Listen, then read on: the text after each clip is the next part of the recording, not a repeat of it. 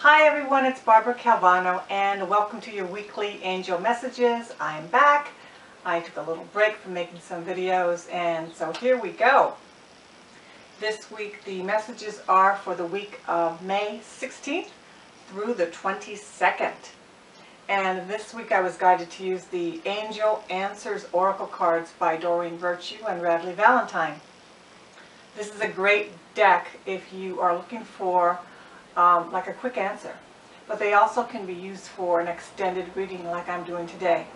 And this week I did prepare them ahead of time. I also have it on my newsletter, which you can subscribe to at bcalvano-coaching.com.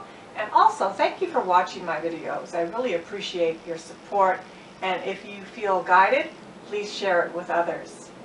So these are a beautiful deck, and each week I always bless the deck, I bless the reading, and I ask the angels and archangels and Jesus and Mary to assist me in providing some intuition and guidance for myself and for your benefit. And so for the beginning of the week we have the message abundance. And abundance, at first thought, people think of money, but it isn't just money and finances. It's also opportunities, ideas.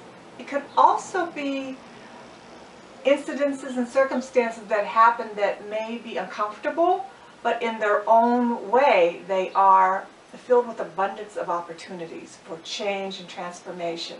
So for the beginning of the week, really be on the look for,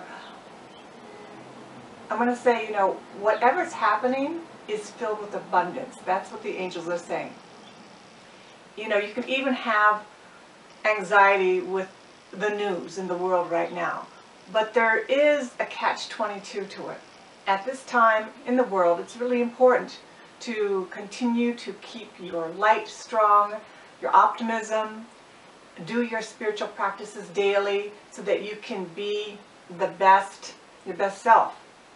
It's challenging times, and it's very easy to go the path of negativity and worry. It's a really strong pull right now. So if you've ever had a spiritual toolbox of practices that you can do, now's the time to really use them this year. It's going to be a challenging year, but a great year. And so at the beginning of the week, look at what's happening Monday, Tuesday, and if you can see the abundance, great. If you can't, take a moment and see, how could this actually be empowering me?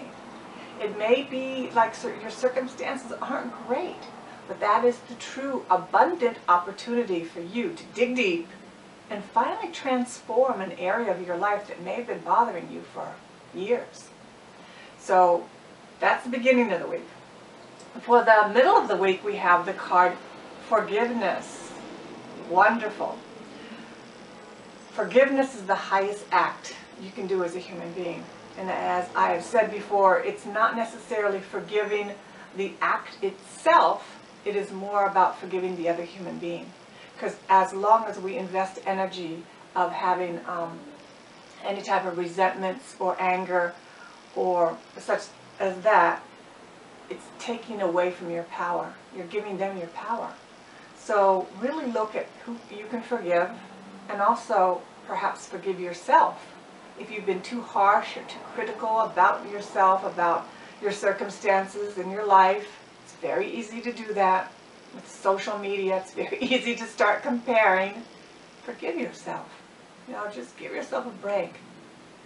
And that's the middle of the week. Forgiveness is going to be a very powerful tool that you could use. And not that you can't use these tools at any time, at any given day, 365 days a year. But in our weekly readings, there are times when there's a particular energy that it's like a specific vitamin that's really going to help you this week. And then for the end of the week, we have the message No. Now, interesting, in this deck, there are two no's. This no is plain N-O, and there's another card that is N-O apostrophe. Not apostrophe, exclamation point. Here we go. So this is not that one. This is just no. And what the angels are saying is that no, not right now. No, wait 5 minutes before the miracle, as they say in the 12-step programs. It's a temporary delay. Everything is in divine timing. So that which you've been working for, if you've been pushing too hard, and maybe even trying to force an outcome, breathe and know that the no that you're getting, it's just another answer to allowing the yes to come. So this could be in relationships, it could be with your health, with your business clients, it could be even ideas that you're working with, you know. But know that there's going to be a no. And no is not bad. No is just an alternative. That's not bad. It's just what it is. We add meaning to rejection and no's in life. And actually, it's just a way of being, right? So we don't have to add more energy to it. So this week, it's very interesting. We have abundance, we have forgiveness, and we have no. No, not right now. So always go within, take some time to meditate, go for a walk in nature, really tune into yourself, get away from social media, do a social media cleanse if you can, even if it's for a few hours or even a day. Change it up and you're going to experience more aliveness, more attunement to who you really are, which therefore you're going to be more joyful and peaceful. So that's the reading for the week. If you have any questions, please contact me at my website or on Facebook at bcalvano-coaching. And I am available to do personal readings also and life coaching. And I'd love to hear from you. Have a wonderful day. Thank you for watching my videos. Namaste.